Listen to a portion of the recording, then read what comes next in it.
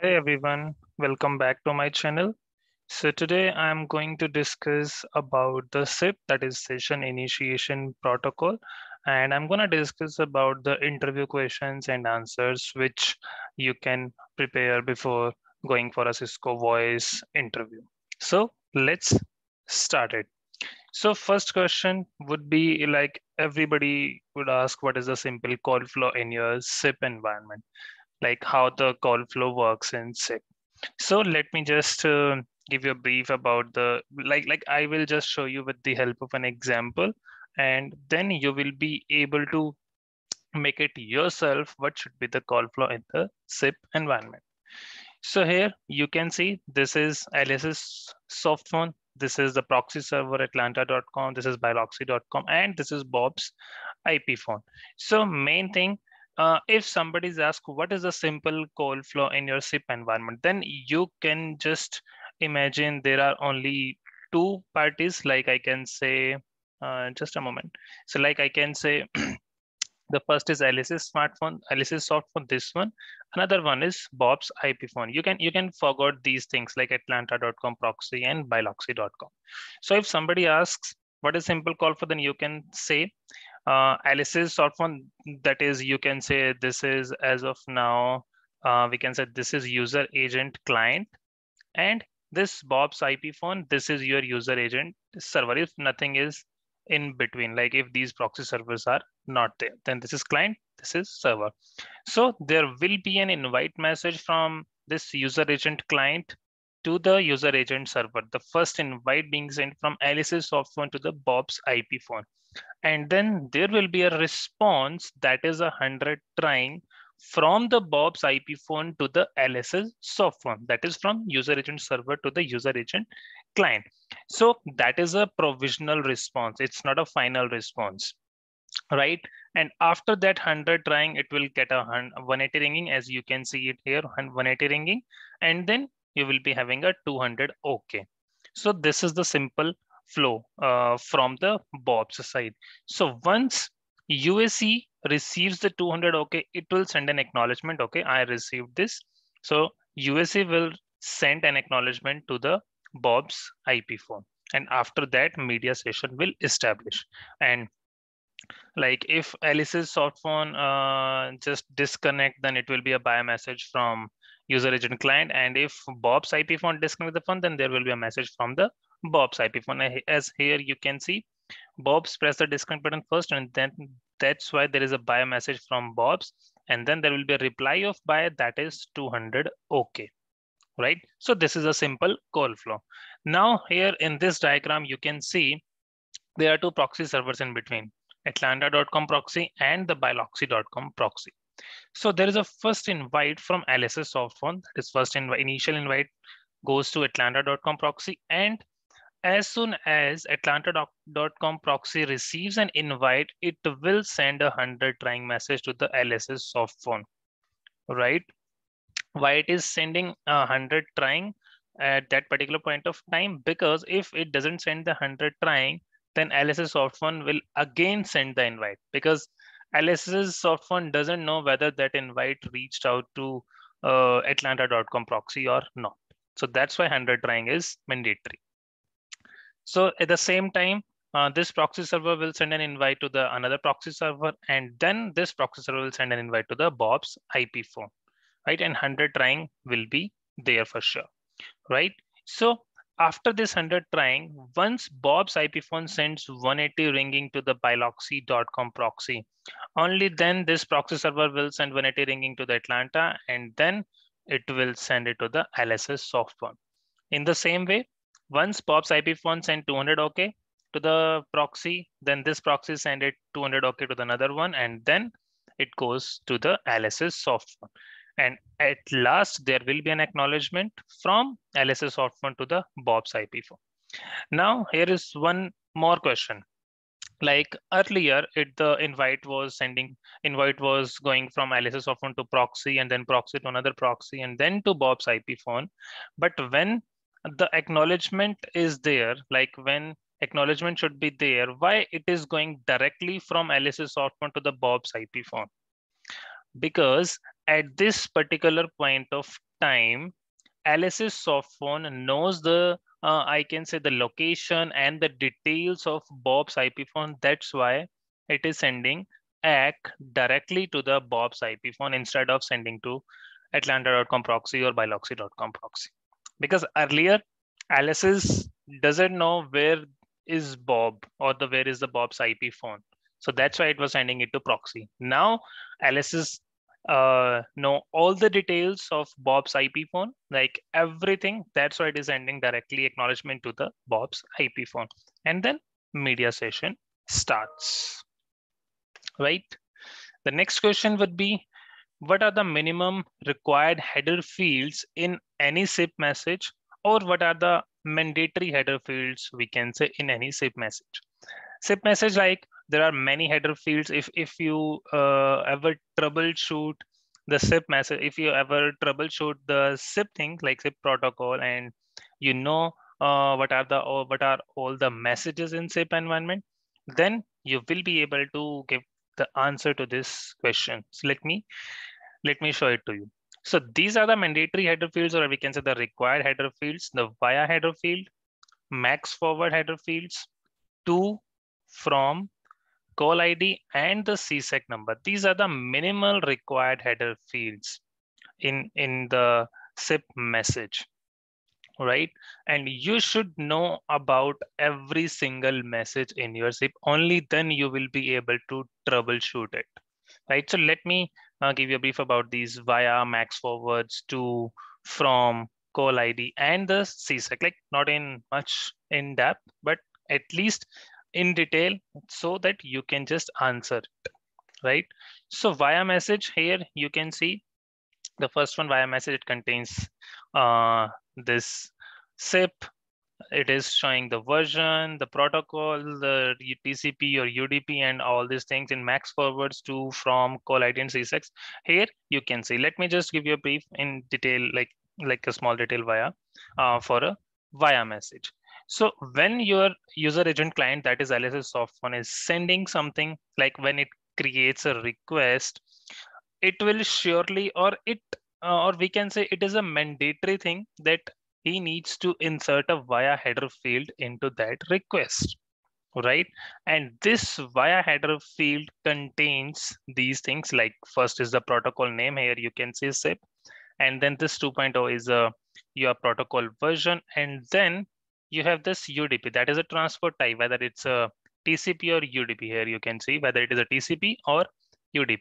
Then you have this thing pc33.atlanta.com, that is either it's a host name, or it should be a IP address with the protocol number, right?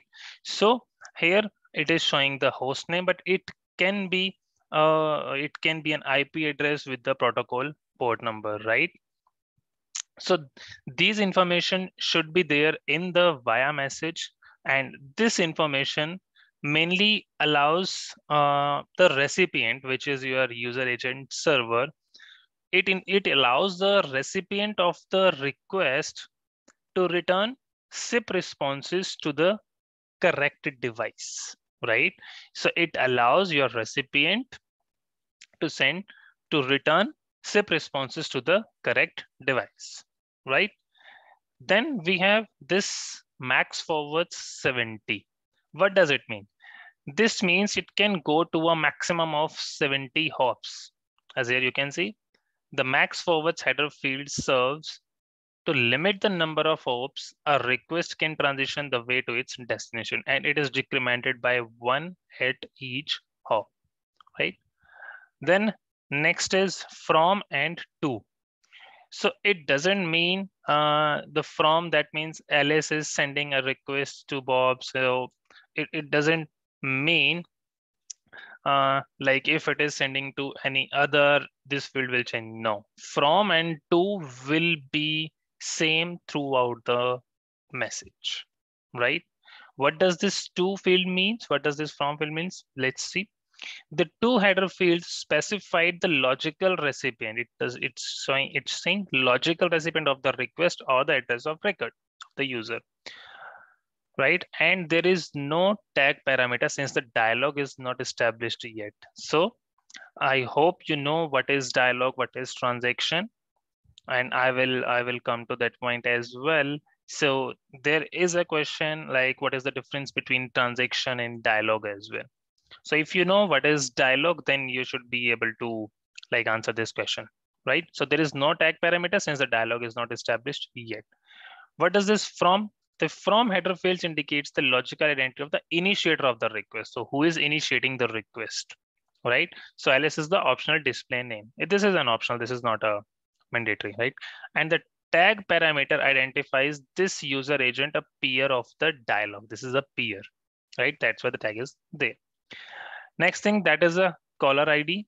So this caller ID field serves as a unique identifier and must be the same for all requests and response sent by either UI in a dialog. So this call ID should be unique because you will be able to troubleshoot the issue only with the help of this call ID. Like if you are on your gateway and you are debugging SIP messages, it contains so many calls. How you will be able to identify your call and on the path as well and the servers as well, right? You will be able to see from and to on many messages like invite, 100 trying, 180 ringing, or other messages, 200 okay, right? This call ID, from this call ID, you will be able to identify your call on all these calls, right? And then we have this CSEC number that is 314159 in white. What does this CSEC number means? This CSEC header field serves as a way to identify and order the transactions. It consists of a sequence number and a method matching that of the request. Like if there is a request coming from invite, coming from client to the server, the first message would be invite. And that invite message contains this CSEC number. This number would be a random. It shows a CSEC and this field shows that this is a CSEC of the invite, right? If it is of any other thing, then it will show the CSEC 314159 and the other thing, right? Like 100 trying or maybe something else, right? So I hope now you know what are the mandatory header fields, correct? So next question would be, is the to and from header fields define the direction of the SIP message? I believe you will be able to answer this question as I already discussed about this in the previous question. So the answer would be no. The to and from header fields in SIP are defined to signify the route of the request, not the route of the message, right? Okay, the next question would be, what is SIP proxy server? Like we discussed in the first question, like if a call is from Alice's soft phone to the Bob's soft phone, there are two proxy servers involved in between those.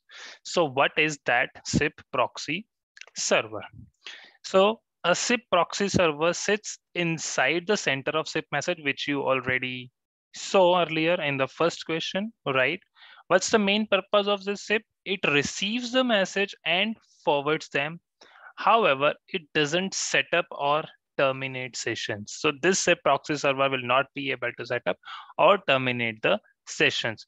What this SIP proxy server will do, this proxy server will receive message, change it, or forward it, right? Then we have how the proxy server is different from a user agent or a gateway. So a proxy server is different from a gateway or a person or a user agent in three ways.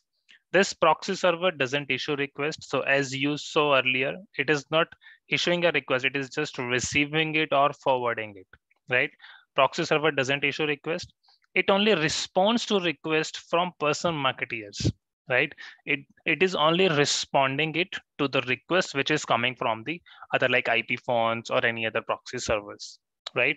And a cancel request is an exception to this rule. You need to have this thing in your mind. A cancel request is an exception to this rule, right? A proxy, the next thing is a proxy server has no media abilities, right? And this proxy server does no longer parse message bodies. It relies completely on the message header fields, right? So you need to keep these things in your mind if somebody asks how the proxy server is different from a user agent or a gateway, right? Next thing is, what is redirect server? So redirect server is a type of SIP server also that responds the request. However, doesn't forward the request. It just responds to the request, but it will not forward the request. That is a redirect server, right? Like proxy server, a redirect server uses a database or area provider to look up a user, right?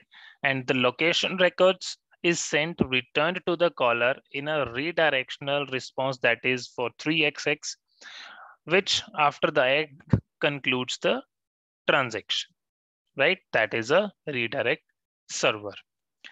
Next thing is the ACK sent to non-2xx final response is considered to be a part of same transaction as invite? I hope you're getting this question. Is the ACK sent to non-2xx final response? Here we are talking about non-2xx final response. Is the ACK sent to non-2xx final response is considered to be a part of same transaction or a different one, like a same transaction as invite, right? Let's see the answer. Yes, the ACK dispatched to non-2xx final response is considered to be a part of equal transaction as invite, right? ACK request reuses the same ID, same department ID as invite. Only an ACK dispatched in reaction to a 200 OK is considered a separate transaction with a unique branch ID, right? So the ACK dispatched to non-2xx final response is considered to be a part of the same transaction, but ACK dispatch in reaction to 200 OK, that will be a separate transaction. I hope you must heard that ACK is neither a request nor is a response, but ACK is a normal single transaction, right? I hope you know that. So this would be the answer for that. Is the ACK sent to non-2xx final response considered as same transaction as invite, right? The next thing, also an ACK to a non-2xx very last response is a hope by way of hope reaction. It no longer a give up to stop reaction, correct?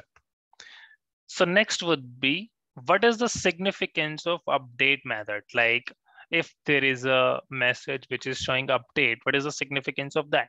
That means if you want to update something, then that's why it will send a update. Here, the update approach is used to modify the state of a consultation without changing the kingdom of the conversation, right? It just wanted to modify the state, not wanted to change the kingdom of conversation, like, right?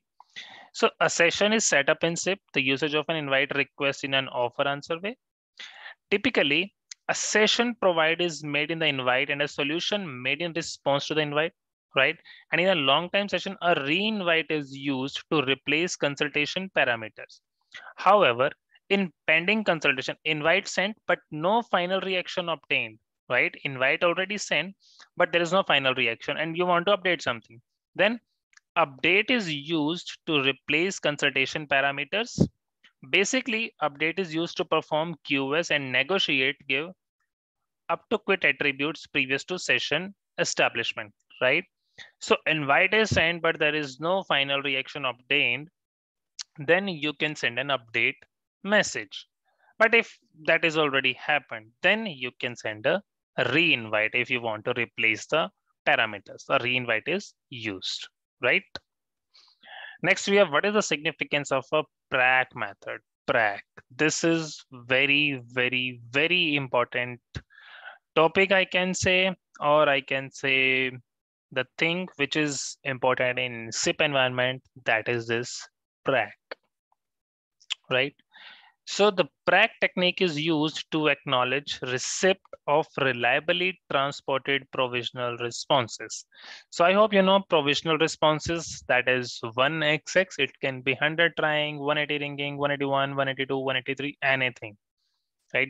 Those are all the provisional responses. So PRAC is used to give a response to those provisional responses, right? So the reliability of 2xx, 3xx, 4, 5, and 6xx responses to invites is finished using the ACK technique, right? So if you want to response to something like which is like in 2xx, 3xx, 4, 5, or 6xx response, then that will be a ACK message. That will not be a PRAC. So PRAC would only be for the provisional responses, which is 1xx. However, in instances in which a provisional reaction inclusive of 100 and 180 ringing, 100 that is 100 trying and 180 ringing, is crucial in determining the decision country, it may be essential for the receipt of a provisional reaction to be confirmed, right? You can ignore this line. That's not a like a good one to tell it in an interview, right? So the first thing, that is PRAC is used to acknowledge receipt of provisional responses. For all these responses, there will be a ACK message for 2, 3, 4, 5, and 6xx responses. For responses to invites is finished using the ACK technique. Now, the PRAC method applies to all provisional responses besides the 100 trying reaction that's never reliably transport, right? So PRAC method is applied to all provisional responses besides 100 trying, because that is never a reliably transported. Why it is not a reliably transported? Because as soon as you are sending an invite message, the second party will throw 100 trying message at that particular point of time. It will not wait. If it gets the invite message, it will just send a 100 trying. So that's not a reliable transport. That's why it is saying the PRAC method applies to all besides 100 trying. But if you want a PRAC for the 100 trying, then you can do that configuration on your gateway, on your like on your CUCM. You can do that configuration that you want a PRAC for all 1xx messages, right? So there is an option on CUCM where you can configure whether you want a PRAC for all 1xx messages, right? Or you want a PRAC for 1xx messages which contains SDP. The second thing. And the third, if you want to disable the PRAC. There are three options in the drop down on the CUCM. If you want to configure it, that would be under SIP rel 1xx options. This is the option where you can configure this PRAC. So three options are there in the drop down. The first one would be if 1xx contains SDP, right? Second one would be for all 1xx messages, and the third one would be disabled, right? Here it's saying a PRAC is generated by UAC while a provisional response has been acquired containing a RSEC reliable collection variety and a supported 100 rel header. And if you are debugging messages, then you will be able to see this option that is supported 100 rel header. That will be in the first initial invite that it supports, and it will give a PRAC, right? The PRAC reproduction, the quantity within the RSEC and the CSEC of the response in a PRAC header, right? The next would be, what is the significance of info method? Info method is just an information kind of thing. So info method is utilized by a consumer agent to ship name signaling records to every other person agent with which it has an established media consultation, right? This is not like a re-invite. Since it does no longer change the media, the request is give up and is in no way initiated by proxies, right? And proxy will usually forward an info request. It smells as much as like USA to check to see if the conversation is valid. So info request for unknown dialogues get hold of a 481 transaction / dialogue doesn't exist reaction, right? The next would be, what is the significance of message method? So message technique is used to transport IM, like immediate message is the usage of SIP. It typically consists of short message exchange in close to actual time via participants engaged in a communication. And Messages can be sent inside a conversation or out of doors of a conversation, but they do no longer set up a conversation by means of themselves. The next method, that is the next question would be, that is, what is the significance of notify method? This is an important one. The notify, subscribe, these questions are very important, right? What is the significance of notify method? So the notify approach is utilized by a user agent to convey records approximately the occurrence of a selected event, right? The notify approach is utilized by user agent to convey records approximately the occurrence of a selected event. Notify is constantly dispatched within a dialogue while a subscription exists between the subscriber and the notifier, right? And this a notify request usually gets a 200 OK reaction. If a 481 dialog transaction doesn't exist, response is received, the subscription is automatically terminated and no greater notifies are dispatched, right?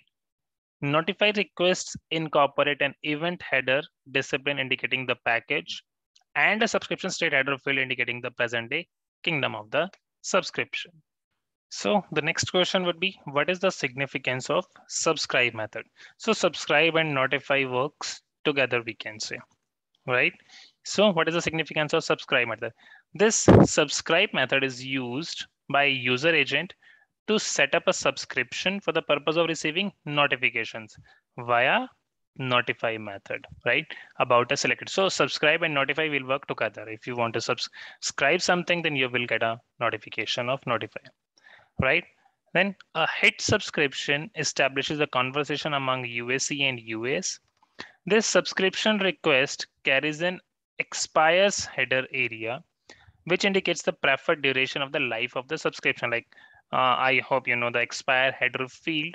And after this time period passes, the subscription is robotically terminated. So once that time passes, that subscription will be terminated, right? And a server accepting a subscription returns a 200 OK reaction, additionally containing an expires header subject. And that expire timer can be same as the request which is in the subscribe method, right? There is no unsubscribe approach used in SIP. So if it subscribes something and there is expires header message, after that timer completes, it will normally terminate that thing, right? But there is no subscribe thing, unsubscribe thing, like if it sends a unsubscribe that thing or not. No, there is not a unsubscribe approach in SIP as a substitute. A subscriber with expires zero timer. Like in the first subscribe method, it will send expires header field as a we can say 4,000 or 5,000 milliseconds, right? And if you want to terminate it, then you can send another request as subscribe with expires zero. It requests the termination of a subscription, and as a result, the conversation is ended, right? A termination subscription either due to timeout or a termination request will result in a final notify indicating the subscription has been terminated. So once you send a subscribe message and after that particular timer expires, that is already written in the expire header field. Once the timer expires, it will send a notify indicating that the your subscription has been terminated. And if you terminate in between by sending a subscribe message again with the expires zero, then it will also send a notify message that your subscription has been terminated, right? Then we have a refer method. So what is the significance of refer method? So the refer approach is used by a person agent to request some other agent to access a URI or URL, right? This is recognized by URI or URL within required refer to header subject. So the header would be a refer to. That means you are referring to something. A refer request can be sent either internal or outdoor in a present dialogue, right? It can be internal or it can be outdoor, right? Then we have what is the significance of options method. So the options technique is used to query a consumer agent or server about its capabilities and find out its cutting edge availability. That means if you want to ask something from the user agent server or the other party, then you can use this method, that is options technique, because you don't know the capabilities of the other end server. So this option technique is used to query an agent or server about its capabilities. The capabilities like the codec thing or all other things as well, like about its capabilities and find out its availability, right? Then we have the cancel method. So what is the significance of cancel method? The cancel technique is used to terminate pending searches or call tries. Like if you send an invite, but you're not getting something, like you're not getting a response, then and you want to cancel it, then you just send a cancel message, right? It can be generated by way of both user retailers or proxy servers, provided that one XX response containing a tag has been received, but no very last reaction has been received, right? If you want to cancel the first initial invite, like if you send an invite and you are not getting any response and you want to cancel it, then there is a method of sending a cancel. Like this is also a cancel method which you sent it, right? And a person agent confirms the cancellation with the 200 OK reaction to the cancel and replies to the invite with a 487 request terminated response. Like these are two agent and server. We can say this sends an invite message, right? And it is just sending 100 trying and 180 ringing, but it's not sending 200 OK at that particular point of time. Then at that particular point of time, you send a cancel message to this one, right? Once you send a cancel message, and in the meantime, maybe you will send a 200 OK as well, right? And he's just confirming, like a person agent confirms the cancellation with 200 OK react. So this 200 OK would be for this cancel request, right? And replies to this invite, this first invite, the reply would be for this invite is a 487 request terminated, this one. So this would be the end of the questions related to the SIP. If you have any queries and if you have any other questions, you can just let me know in the comment section, right? I will surely answer your queries. And if you want to schedule a time with me, you can just go to this link, topmed.io/Rohan_Virmani. And there are few of the membership that I'm offering. You can go and check it out by clicking on the join channel on the YouTube. I hope you really like this video. Please like, share, and subscribe my channel if you really like it. And please press the bell icon so that you will receive notifications of my upcoming videos. Thank you.